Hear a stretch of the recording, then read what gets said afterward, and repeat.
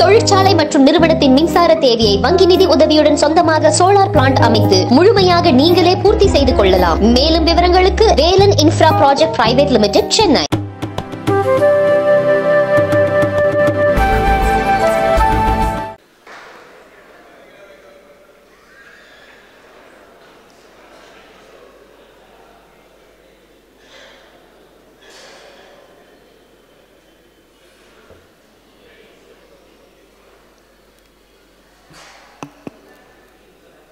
உங்க மைக்கை யாரும் ஆஃப் பண்ண முடியாதுண்ணே. சொல்லடி சிவசக்தி என்னை சுடர்மு.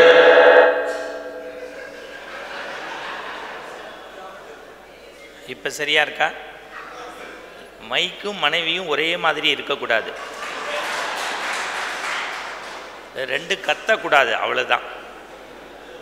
சொல்லடி சிவசக்தி என்னை சுடர்மிகு அறிவுடன் படைத்து விட்டாய், வல்லமை தாராயோ இந்த மாநிலம் பயனுற வாழ்வதற்கே என்று பாடிய பாரதி இறந்தபோது அவன் உடம்பில் மொய்த்த ஈயின் அளவு கூட இறுதி கூட்டத்தில் கலந்து கொள்ளவில்லை.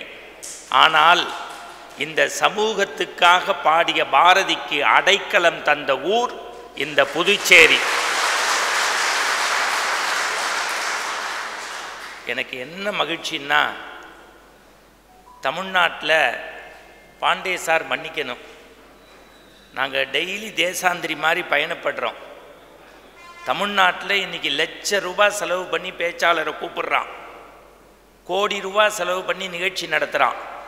ஆனால் மக்கள்லாம் எதிர்நீச்சல், ஆனந்தராகம், சுந்தரி, கயல், காற்றுக்கென்ன வேலி, முத்தழகு, பாக்கியலட்சுமி, ஈரமான ரோஜாவே இப்படி மூழ்கி கிடக்கக்கூடிய சமூகத்துக்கு மத்தியில் உண்மையிலேயே சமூக அக்கறையோடு ஒரு வார நாளில் ஒரு அரங்கத்தை நிறைக்க முடியும்னு வந்திருக்க உங்களுடைய திருவடியை உண்மையிலேயே வணங்க கடமைப்பட்டிருக்க. ஏன்னா அண்ணன் கோச்சிக்கிட்டாலும் பரவாயில்ல, பைல்வான் ரங்கநாதன் யூடியூப்பில் பேசினா 1,00,000 பேர் பார்க்குறான். நம்ம நல்லது போட்டோம்னா 40,000 பேர் கூட பார்க்க மாட்டேங்கிறான். அதுக்காக பைல்வான் ரங்கநாதனை நம்ம கொண்டாட முடியாது. எனக்கு தெரிஞ்சு சோசாருக்கு அப்புறம் தமிழ்நாட்டில் மட்டுமல்ல இந்தியாவில் சோசாருக்கு அப்புறம் ஒழுக்கத்தோடையும் நேர்மையோடையும் மன தைரியத்தோடையும் நெஞ்சில பட்டதை நேர்பட சொல்லக்கூடிய சாணக்கியாவினுடைய நிர்வாக இயக்குனர் மரியாதைக்குரிய ரங்கராஜ் பாண்டே அவர்களுக்கு பணிந்த வணக்கம். இந்த பாராட்டுக்கும் நீங்க சொல்ல போற தீர்ப்புக்கும் சம்பந்தம் இல்லை. இப்படிலாம் நீங்க சொல்லலாம் தான் என்னை சங்கின்றாங்க. மணிகண்டனே சொல்லிட்டாரு, அப்ப நம்மால் தான். சில பேரெல்லாம் சொன்னாதான் சங்கின்னு தெரியும், பாண்டே வந்தாலே சங்கிங்கிறது புரியும். பாருங்க, நான் பேச பேச அவர் தண்ணி குடிக்கிறாரு, என்ன செய்யறது? என் அன்புக்குரியவர்களே, இந்த வாதத்தை எல்லாம் தாண்டி ஒரே ஒரு நிமிடம் உங்கள் அனுமதியோடு, நான் முரளி மனோகர் ஜோஷியும் அத்வானியும் அருகில் இருந்து பார்த்ததில்லை, அவங்களுடைய அறிவை கண்டு வியந்திருக்கிறேன். எனக்கு பொது சிவில் சட்டத்தை பற்றி ஒரு மாதத்துக்கு முன்னாடி வரைக்கும் பெருசாக தெரியாது. அண்ணன் சொன்னதுக்கப்புறம் படிக்க ஆரம்பித்தேன். நான் உண்மையிலே சொல்கிறேன், தமிழ்நாடு முழுக்க இந்த 2023க்குள்ள பேராசிரியர் சீனிவாசன் அவர்கள் பொது சிவில் சட்டத்தை பற்றி எல்லா ஊர்லேயும் போய் பேசினா முதல்ல இஸ்லாமியர்களுடைய ஒட்டுமொத்த வாக்கும் பேராசிரியருக்குத்தான் வருங்கிற நம்பிக்கை எனக்கு இருக்கு. அதே மாதிரி அந்த பக்கம் உள்ள 2 பண்பாளரையும் வணங்குறேன். அது மாதிரி இன்னமும் அண்ணனை பற்றி யாரும் தப்பாக பேசக்கூடாது. நான் கூட காங்கிரஸ்காரங்க இதெல்லாம் சேர்க்கிறத பார்த்தா ஏதோ நடந்துருமோன்னு பயந்தேன். ஆனால் கம்யூனிஸ்ட் கட்சிக்காரங்க நல்லவங்க, பக்கத்தில் தான் இருப்பாங்க. அவங்களுக்கு எப்போ எந்த குரலை உயர்த்தணும்னு சரியா தெரியும். அவர் கம்யூனிஸ்ட் கிடையாது, பச்சை தமிழகம். அதாவது ஏற்கனவே எனக்கு நாக்கில் சனி. நீங்கள் இப்போ டெய்லி இதை திறந்தாலே நீங்கள் சொன்ன மாதிரி எனக்கு என்ன தெரியுமா, நான் திருப்பி திருப்பி சொல்கிறேன், இந்த மேடையில் ஒரு சின்ன விஷயத்தை பேசுறது கூட ரொம்ப கஷ்டமான விஷயம். இப்போ நீங்கள் எல்லாரையும் ஏன் அறிமுகப்படுத்தினீங்க? நான் அந்த பொது சிவில் சட்டத்திலேருந்து கொஞ்சம் வெளியில் போயிட்டு வரேன். இப்போ அவர் உண்மை பேசினார், தர்மம் பேசினார், பேசிக்கிட்டே வந்தார். டக்குன்னு சொன்னார் பாருங்க, காங்கிரஸ் கட்சியும் தப்பு செய்ததுன்னு. நாங்கள் அதைத்தான் நாள் முழுக்க சொல்லிக்கிட்டு இருக்கோம். காங்கிரஸ் கட்சி செய்த தப்பை திருத்துவதற்காக இந்த நாட்டில் உருவானது. அடுத்து திடீர்னு கோவப்பட்டு சொன்னார் பாருங்க, 9 வருஷம் என்ன செய்தார்கள்னு கேட்டாரு. 9 வருஷம் இந்த நாட்டில் உலக வரைபடத்திலேயே கடுகளவும் ஊழல் செய்யாத ஒரு பிரதமரை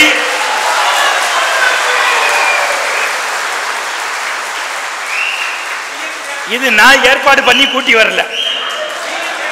இல்ல இல்ல இல்ல, நீங்க சொல்லு. நான் என்ன சொல்றேன், பொதுவெளிகள்ல மோடி இதுல தப்பு செஞ்சாரு, இந்த அமைச்சர் இந்த ஊழல் பண்ணாருன்னு நீங்க சொல்லுங்க. சொல்லணும். நீங்க எதெல்லாம் பண்ண முடியாது, நீங்க காசிய தூய்மையே படுத்த முடியாது. நீங்க இன்னைக்கு உலகத்துல இருக்கிற அத்தனை பேரும் காசிய புண்ணியம்னு சொல்றான். சரி இருங்க இருங்க, நான் இப்ப அவர் பேசும் போது நானும் குறிப்பெடுத்தேன் பொது சிவில் சட்டம். பொது சிவில் சட்டத்தை இருங்க, அது எப்படி அவர் பேசினா மட்டும் நீங்க சும்மா இருந்தீங்க? இல்ல 9 வருஷத்துல என்னென்ன பண்ணாருன்னு நம்ம சொல்லணும்ல. என்னன்னா இவ்வளவு பிட்டு பேப்பர் வச்சிருக்கீங்க? இல்ல இல்ல சார், அவர் பேசும்போது எழுதினேன். அவர் என்ன சொன்னாரு, இப்ப தமிழர்னா தமிழ்நாட்டுக்குள்ள இருக்கிறவன் தான் நம்ம நினைச்சுக்கிட்டு இருந்தோம். மேடத்தோறும் தமிழ் பேசிட்டு, உங்களுக்கு தெரியும் தாம் பிள்ளைங்கள் எல்லாம் என்னென்ன படிக்க சொன்னாங்க நம்ம தலைவர்கள்னு தெரியும். ஆனா உலக நாட்டுக்கு பயணம் பண்ணும் போது திருக்குறளை மேடை தோறும் சொல்லி, ஈன்ற பொழுதில் பெரிதுவக்கும் தன் மகனை சான்றோன் என கேட்ட தாய்னு தமிழே தெரியாத மோடி திருக்குறளை படிச்சுட்டு, நான் டெல்லியில இருந்தாலும் திருக்குறள் தான் என்னுடைய தொன்மையான மொழின்னு சொல்றாருல, அதுதான் அவருடைய ஆட்சியின் சிறப்பு. பொது சிவில் சட்டம், பொது சிவில் சட்டம் பேச முடியாது. அவர் சொன்னாரு 9 வருஷத்துல என்ன செஞ்சீங்கன்னு. நான் கேட்கிறேன், உங்க ஆட்சி காலத்துல ஊழல் செய்ய வேண்டாம், பெத்த அம்மா செத்ததுக்கு தான் சொந்தமா போய் தோலை கொடுத்து தூக்கிவிட்டு அடுத்த 3 மணி நேரத்துல அரசாங்க வேலையை பார்த்த ஒரு மனிதனை அரசியல் வரலாற்றுல காட்டுங்க. சரி, இப்ப பொது சிவில் சட்டத்துக்கு முன்னாடி கேட்கிறேன், இந்த பொருளாதாரமே இல்லைன்னா இந்த நாட்டு பிரச்சனைக்காக இந்திரா காந்தி, ராஜீவ் காந்தி என்று 2 தலைவர்களுடைய உயிரை கொடுத்த கட்சி காங்கிரஸ் கட்சி. சொல்லுங்க ஐயா, அதை மறந்துடாது. உங்களுக்கு நீங்க அந்த உயிர் தியாகத்தை நீங்க சாதாரணமா துச்சமா கணிச்சிட முடியாது. சரி, இப்ப நானும் ஒன்றும் தப்பா, இப்ப என்னைய நீங்க குழப்பி விட்டுட்டீங்க. பாருங்க, இப்ப அவர் பேசினதை வச்சே நானும் சொல்றேன். தயவு செய்து ஒன்று சொல்றேன், ஒன்று சொல் புத்தி இருக்கணும், இல்லாட்டி சுய புத்தி இருக்கணும். என்னையா திட்டுறீங்க? இப்ப இல்ல உங்களை சொல்லல. பாருங்க, எங்க ஊர்ல ஒருத்தனுக்கு, நான் என் ஸ்டைலில் தான் பேசுவேன், ஒருத்தனுக்கு கல்யாணமே ஒரு பொண்ணுக்கு ஆகலை. தரகர்கிட்ட கூட்டி போய் சொன்னார் அவங்க அப்பா, ஏதாவது ஏற்பாடு பண்ணி ஒரு ஜாதகத்தை கொண்டு வந்து அவரும் கொடுத்துட்டாரு. இது பொருத்தமாக இருக்குமான்னாரு. நானே பொருத்தம் பார்த்துட்டேன், 8 பொருத்தம் சரியா இருக்கு, 2 பொருத்தம் சரியா இல்லைன்னா. பரவாயில்ல, 2 தானே அட்ஜஸ்ட் பண்ணுவோன்னு ஏற்றிட்டாங்க. எல்லாம் திருமண வீட்டில் ஐயர் பொரியை கொண்டு வந்து கொடுத்தாரு. பொரியை போடுறான்னாரு, இவன் வாயில் போட்டான். ஐயர் சொன்னார், அபிஷ்டு பொரியை அக்னியில் போடுறான்னாரு. தூணு அக்னியில் துப்பிட்டான். ஏண்டா வாயில போட சொன்னா அக்னியில துப்புறேன்னு தலையில தட்டி தாலியை கட்டுறான்னாரு. கட்ட போனவன் நிறுத்திட்டான். இந்த பாரு, முதல்ல பொரிய போடுன்னு வாயில போட்டுனே திட்டுன்ன, அப்புறம் துப்புன்ன வாயிலேருந்து துப்பினே திட்டுன்ன, இப்ப தாலியை கட்டும்ப, கட்டினதுக்கு அப்புறம் ஏண்டா சரியா கட்டலம்ப, அதனால தாலியை நீ கட்டு, நீ சரியா கட்டுறியான்னு நான் பாக்குறேன்னா. அப்ப பொண்ணோட அப்பா கேட்டாரு, ஏண்டா எல்லா பொருத்தமும் சரியா இருக்குன்னியே, 2 பொருத்தம் இல்லைன்னியே என்னடான்னா, இவனுக்கு சொல் புத்தியும் கிடையாது, சுய புத்தியும் கிடையாதுன்னா. இதுக்காக நீங்க காங்கிரஸ்காரங்களோட கனெக்டிவிட்டியா வச்சு பார்க்க கூடாது. நான் என்ன பணிந்து சொல்றேன், உங்களுடைய மரியாதைக்குரிய அன்னை இந்திராவையும் ராஜீவ் காந்தி அவர்களையும் நாங்க உயிர் பலியை துச்சமா நினைக்கல, வணங்குறோம், நினைக்கிறோம்.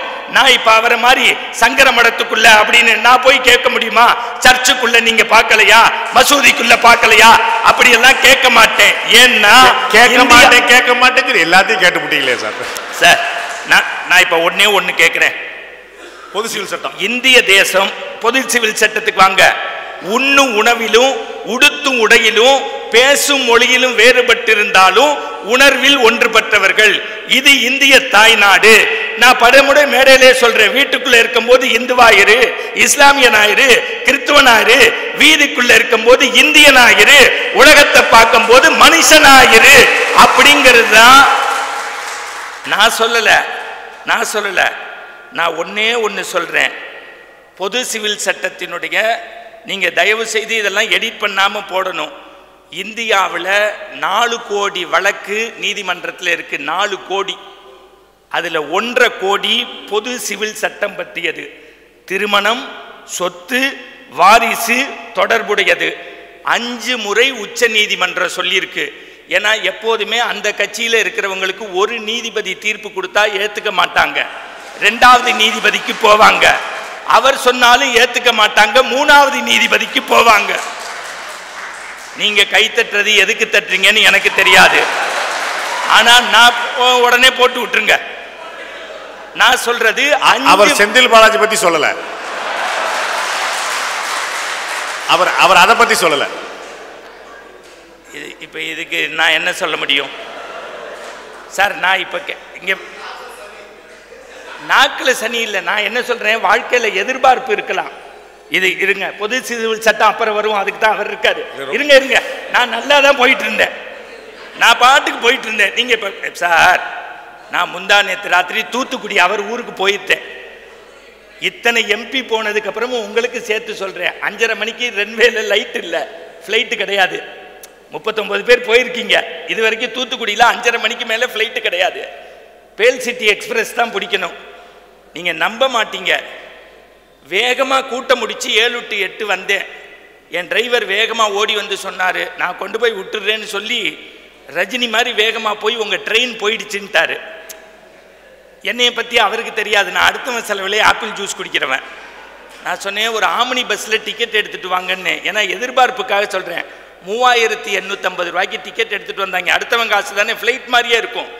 அது வந்து கண்ணாடி வச்சு ஸ்கிரீன் போட்டு நமக்கு குடிக்கிறதுக்கு டம்ளர்ல தண்ணி கொடுத்து கால் நீட்டி படுத்துக்கலாம்ல, எல்லாம் கொடுத்து மார்ச்சோரி மாதிரியே இருக்கும். உட்காத்தி வச்சுட்டாங்க.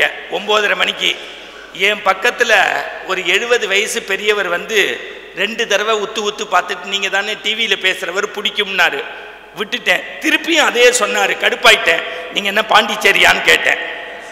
இல்லை நான் கரூர் அப்படின்னாரு. 9:30 மணிக்கு மேலே பேசினதே திருப்பி பேசினா பாண்டிச்சேரியா நான் கேட்டேன். அவர் இல்லை கரூருன்னாரு.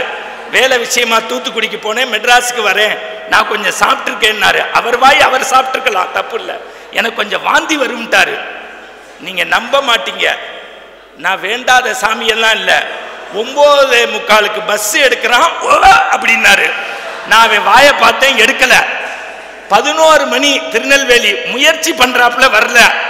1:30 மணி திண்டுக்கல் சுண்டி வரல விட்டு எடுத்தாப்புல வரல. 3:30 மணி ஸ்ரீரங்கம் ட்ரை பண்ணாப்புல வரல. 5:30 மணி மேல்மருவத்தூர் வரல.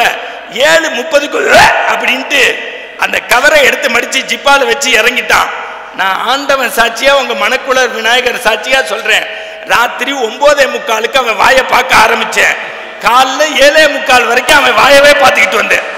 உங்களுக்கு என்ன, நீங்க கை தட்டுவீங்க, நான் அடுத்தவன் வாயை பார்த்திருக்கேன். எங்க வாழ்க்கையில எதிர்பார்ப்பு இருக்க வேண்டிதான். நான் என்ன சொல்றேன், உச்ச நீதிமன்றம் 5 தடவை சொல்லுது. யாரு, சாதாரண மனிதர் சொல்லல. இன்னொன்னு அவர் சொல்றாரு, அண்ணல் அம்பேத்கர். நீங்க எல்லாம் அம்பேத்கரை படத்துல தான் வச்சிருக்கீங்க. உலகத்திலேயே அம்பேத்கரை இதயத்துல வச்சு அம்பேத்கர் வழி நடக்கக்கூடிய ஒரு அரசாங்கம் உண்டுன்னா அது மோடிஜியினுடைய அரசாங்கம் தான். நீங்க நான் ஒண்ணு கேட்கிறேன் சார், அண்ணல் சட்டமேதை என்ன சொல்றாரு நல்லா தெரிஞ்சுக்கங்க. இந்த செய்ய வேண்டிய வேலையை உடனடியாக பொது சிவில் சட்டத்தை நடைமுறைப்படுத்த வேண்டும். இந்தியா போன்ற பன்முகம் கொண்ட நாட்டில் பொது சிவில் சட்டம் அறிமுகப்படுத்தினால் அனைத்து குடிமக்களும் சம உரிமை பெறுவார்கள். பாலின சமநிலை உயர்விக்கும், பெண்ணுரிமை நிலைநாட்டப்படும், இளைஞர்களுடைய விருப்பம் பூர்த்தி செய்யப்படும், தேச ஒற்றுமை கிடைக்கும், நீண்ட நாள் பிரச்சனைக்கு தீர்வு கிடைக்கும், சட்டத்தின் முன்பு அனைவரும் சமம். இதை நான் சொல்லல, சட்ட மாமேதை அண்ணல் அம்பேத்கர் சொல்லியிருக்காரு. அதையும் சொல்லிட்டாரா? இப்ப சார், இந்த ஆர்டிகல் 44 அது ஏதோ இன்னைக்கு நேற்றுக்கு ஏதோ அரசியலுக்காக கொண்டு வந்ததுன்னு சொன்னீங்கல்ல ஐயா. 1956 58 பொது சிவில் சட்டத்து பாரத தேசத்துக்கு உகந்ததுன்னு சொன்னதே பிஜேபி. இப்ப இல்ல. அதோடு மட்டுமல்ல, நல்லா தெரிஞ்சுக்கங்க. நீங்க பாரதியார் பாட்டு சொன்னீங்கல்ல, என்ன சொன்னீங்கய்யா? கற்பு நிலை என்று சொல்ல வந்தால் இரு கட்சிக்கும் அது பொதுவில் வைப்போம். ஆனெல்லாம் கற்பை விட்டு தவறு செய்தால் பெண்மையும் கற்பிழந்துடாதே. பட்டங்கள் பெறுவதும் சட்டங்கள் ஏற்றுவதும் பாரினில் பெண்கள் நடத்த வந்தோம். அவருக்கு தாசனா இருந்த பாரதிதாசன் சொல்றாரு, பெண் கல்வி வேணும், பெண்ணு படிக்காட்டி அந்த வீடு கலர் நிலம், புல்கள் விளைந்திடலாம் புதல்வர்கள் விளையாதுன்னு. நாங்க என்ன சொல்றோம்னா, பொது சிவில் சட்டம்ங்கிறது எனக்கு புரிஞ்ச வகையில சொல்றேன்னு, இந்தியாவில் வாழக்கூடிய இந்துவா இருந்தாலும் இஸ்லாமியனா இருந்தாலும் கிறிஸ்துவனாக இருந்தாலும் ராமர் மாதிரி ஒரு பொண்டாட்டியோட வாழ்றதுதான் வாழ்க்கைன்னு சொல்றதுதான் பொது சிவில் சட்டம். ஒரு இல், ஒரு வில், ஒரு சொல். பாருங்க, அவருக்கு புரிய வைக்கிறாரு. அது தப்பு இல்லை. நான் என்ன சொல்றேன், அவர் சொல்றாரு ராமாயணம் ராமாயணம்னார்ல ஐயா. இவருடைய பேச்சை யூடியூப்ல போய் கேளுங்க. ஒருத்தர் காஃபி கொண்டு வர ஒரு மனைவிக்கு மேல இந்துக்கள் யாரையும் நீங்க பார்த்ததே இல்லையா? சபாஷ். அதைத்தான் நான் சொல்றேன். ஒரு காலத்துல, இப்ப நீங்க இந்த கேள்வி கேட்பீங்கன்னு தெரியும் எனக்கு, இந்த அதுக்கு தான் இப்ப எழுதினேன். அவர் சொன்னாருங்களே, அவுரங்கசீப்பு இந்த நாட்டை ஆண்ட போது ஜியான்னு ஒரு வரி இருந்துச்சு. அதுக்கப்புறம் அக்பர் வந்து அதை இல்லைன்னாரு. அதுக்கப்புறம் அது என்னன்னு நீங்க தெரிஞ்சுக்கங்க. இந்தியாவில் உள்ள இஸ்லாமியர்கள் தவிர எல்லோரும் வரி செலுத்தணும்னு சொன்ன போது ஒட்டுமொத்த இந்தியாவே சேர்ந்து சொன்னது, இந்தியா பன்முகம் கொண்ட தேசம், நாங்க எல்லாரும் அண்ணன் தம்பியா தான் வாழ்றோம், எங்களால இந்த வரி செலுத்த முடியாதுன்னு சொன்னாங்களே. நான் இன்னைக்கு ஒன்னே ஒன்னு கேட்கிறேன், அந்த மாதிரி ஒரு சட்டத்தை கொண்டு வந்தா உங்களால ஏத்துக்க முடியுமா? நீங்க என்ன திருப்பி திருப்பி சொல்றீங்க? பேராசிரியர் பேசுறாரு, பாண்டே பேசுறாரு, இன்னும் 10 பேர் சொல்றாங்க. மனைவி காப்பி கொண்டு வர்றதுக்கு தாமதமானா தலாக்குன்னு சொல்லிட்டு வேற கல்யாணம் பண்ணிக்கலாமா? மனைவி சாப்பாடு போட லேட்டானா தலாக்குன்னு சொல்லி வேற கல்யாணம் பண்ணிக்கலாமா? மனைவி மாமியார் வீட்டுக்கு கோச்சிக்கிட்டு போனா தலாக்குன்னு சொல்லிடலாமா? நான் என்ன சொல்றோம், இந்தியா என்பது இறையாண்மை மிக்க நாடு. இந்த நாட்டில் தான் நீங்க படிக்கிறீங்க, இந்த நாட்டில் தான் நீங்க வாழ்றீங்க, இந்த நாட்டினுடைய பொருளாதாரத்தை தான் நீங்க அனுபவிக்கிறீங்க. அப்ப இங்க இஸ்லாமியர்கள் கிறிஸ்துவர்கள்ங்கிற வேறுபாடு கிடையாது. நான் திருப்பி திருப்பி சொல்றேன், இந்த பொது சிவில் சட்டம் என்பது, நண்பர்களே நான் பொய் சொல்லல, கடந்த 3 மாதத்துல எல்லா சர்வேலையும் சொல்லியிருக்கத சொல்றேன். 83% இஸ்லாமிய பெண்கள் இது வேண்டும், இது வேண்டும். அப்புறம் இந்த தர்மேந்திரா ஹேமமாலினி கல்யாணம் 1979 இவங்க 2 பேரும் இஸ்லாமியரா மாறி 2ஆம் கல்யாணம் பண்ணிக்கிட்டு சட்டத்துல ஓட்ட வந்துச்சு. இதை சரி பண்ணணும்னு சொல்றாங்க. அடுத்து அன்பு சகோதரர் சொன்னாரு, சாபானு வழக்குல என்ன சொன்னாங்க, 1032 இந்து மறந்துடக்கூடாது, 43 வருஷம் நடந்துச்சு. அவங்களுக்கு கல்யாணம் ஆகி 1932 கல்யாணம் நடந்துச்சு. 43 வருஷம் குடும்பம் நடத்திட்டு 75 வீட்டை விட்டு வெளியேற்றினாரு. அதுக்கு ஜீவனாம்சம் கொடுன்னு கேட்ட போது மறந்துடக்கூடாது, என் அன்புக்குரியவர்களே, இந்தோர் நீதிமன்றம் என்ன தீர்ப்பு தந்தது? இல்ல, அந்த பெண்ணுக்கு ஜீவனாம்சம் கொடுக்கணும்னாங்க. இல்லைன்னு எதிர்த்து உயர் நீதிமன்றத்துக்கு போனீங்க, அங்கேயும் கொடுக்கணும்னாங்க. அப்புறம் உச்ச நீதிமன்றத்துக்கு போனீங்க, அது கொடுத்தது பெருசில்ல. உச்ச நீதிமன்ற தீர்ப்பையும் நீங்க என்ன பண்ணீங்கன்னா, எங்களுடைய இஸ்லாமிய வழக்கப்படி அப்படி செய்யணும்னு அவசியம் இல்லைன்னு உச்ச நீதிமன்ற தீர்ப்பையே ஒரு ஜாதி அமைப்புக்குள் கொண்டு போய் எதிர்க்கக்கூடியதுதான் இந்த பொது சிவில் சட்டம்னா, நான் மீண்டும் சொல்றேன், 5 நீதிபதிகள் சொன்ன ஒரு விஷயத்தை, சட்டத்துக்கு முன்பு எல்லாரும் சமம் சார்.